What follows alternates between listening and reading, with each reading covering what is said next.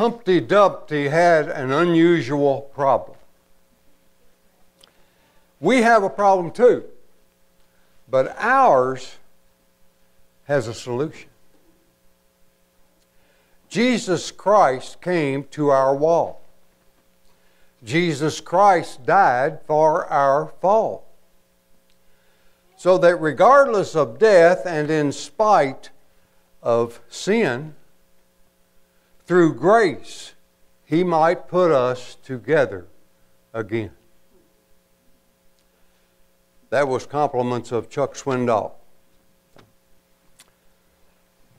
Folks, no matter how high our wall, no matter how hard our fall, because God loves us and has poured out His grace upon us, we can be put together. There's a story of love and grace in the Old Testament, actually in 2 Samuel chapter 9, about Mephibosheth. And folks, I may mess that name up before I get all the way through this brief message, but that is a mouthful right there. At the time of Mephibosheth's birth, he had the finest of everything any child could have. And his future was secure because he was in a direct line to inherit from his father and his grandfather. His father was Jonathan, the son of King Saul, king of Israel. But tragedy hit Mephibosheth. Yeah. Mephib's family, okay? Yeah, that'll help. In battle, with the Philistines, his father and two uncles and his grandfather, King Saul, died. At the age of 5, Mephib was going to fall, but not from a wall. When the report came about the deaths of Jonathan and Saul, the rest of the family feared they were going to die too. And so, out of fear, the nurse picked up Mephib and they started running, but Mephib fell and he was crippled in both feet. He was lame the rest of his life. Now, I don't know how much time had elapsed, but David became king after that. And we pick up the story in 2 Samuel 9, beginning with verse 1. David asked, "Is there anyone remaining from Saul's family I can show kindness to because of Jonathan?" There was a servant of Saul's family named Ziba. They summoned him to David, and the king said to him, "Are you Ziba?" "I am your servant," he replied. So the king asked, "Is there anyone left out of Saul's family that I can show the kindness of God to?" Ziba said to the king, "There is still Jonathan's son who was injured in both feet."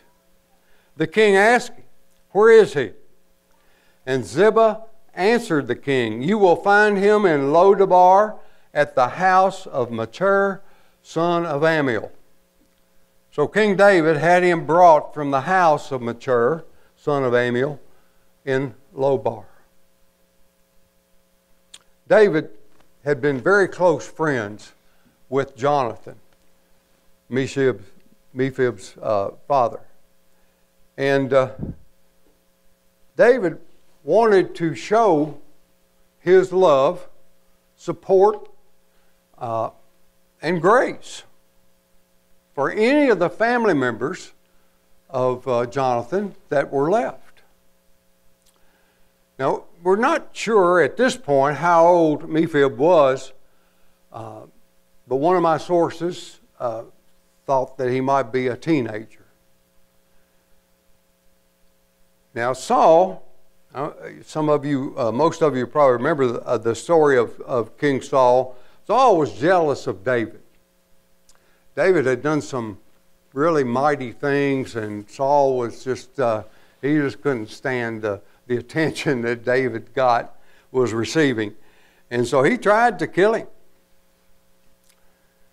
So Mephib might have been thinking about that and thought that his invitation to appear before David caused him to fear for his life. And he had good reason to be scared, because it was the custom back then, and probably still is in some countries today, that when a new king takes over, then he gets rid of all those who were connected to the former king. So Mephib was probably really scared. Well, Mephib was brought before King David.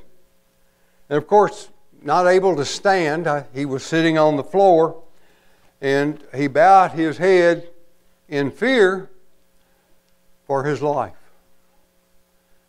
And David called him by name. And Mephib answered, "I am your servant." And David said in verse 7, "Don't be afraid," David said to him, "since I intend to show you kindness because of your father Jonathan. I will restore to you all your grandfather Saul's fields, and you will also eat meals at my table." Those words may have shocked Mephib, but hopefully it caused gladness to come to his heart. And it was a relief, I'm sure, for him that he was not going to be harmed, but that he was going to be shown grace and love by the king of Israel.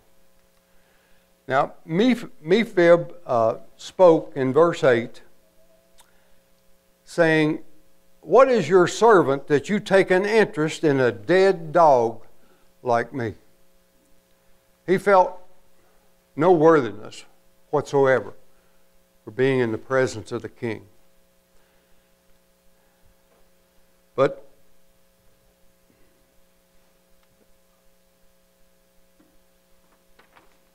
David did not answer that question, but he called for Saul's attendant Ziba, and he said to him in verses 9 and 10, or part of 11, yes, okay. "I have given to your master's grandson all that belonged to Saul and his family. You, your 15 sons, and your 30 servants are to work the ground for him, and you are to bring in the crops so your master's grandson will have food to eat. But Mephibosheth, your master's grandson, is always to eat at my table." And Ziba said to the king, "Your servant will do all my lord the king commands."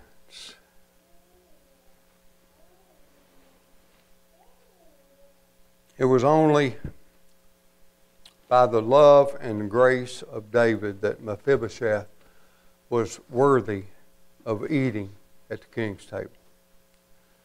David showed him undeserved favor. I mean, he had done nothing for David. Couldn't do anything for David.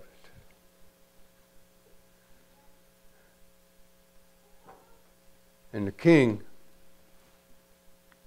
was And the grace of the king was given to him because Mephibosheth was a descendant of Jonathan. Jonathan and David were best friends. And they had made an agreement that David would never cut off Jonathan's family when he became king. David remembered that. And he fulfilled his agreement with Jonathan. Rest of the story is from the end of verse 11 and through verse 13. So Mephibosheth ate at David's table, just like one of the king's sons. Mephibosheth had a young son whose name was Micah. All those living in Ziba's house were Mephibosheth's servants. However, Mephibosheth lived in Jerusalem because he always ate at the king's table. His feet had been injured. Mephibosheth's good fortune was not by luck, it wasn't by fate, nor because of his goodness. He received the grace of the king because of the relationship that David had with Jonathan. So you see, folks, relationships matter. And the one that matters the most is the relationship we have with Jesus.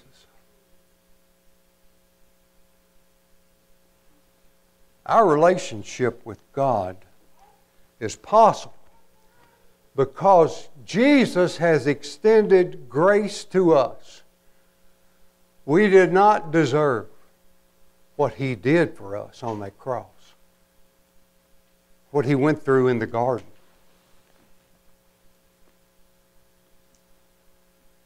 We should have taken that punishment ourselves, but He took it for us. In his first letter to Timothy, Paul wrote, chapter 1, beginning with verse 13, I was formerly a blasphemer, a persecutor, a violent man, yet because I had acted in ignorance and unbelief, I was shown mercy. And the grace of our Lord overflowed to me, along with the faith and love that are in Christ Jesus. This is a trustworthy saying, worthy of full acceptance. Christ Jesus came into the world to save sinners, of whom I am the worst. Like Paul, there are times when we are our own worst enemies. Because sometimes we rebel against God. Sometimes we are disobedient. But our Lord comes and He stands ready to receive us, to walk with us, and to bring healing to us. Healing is possible if we will form a relationship with Jesus.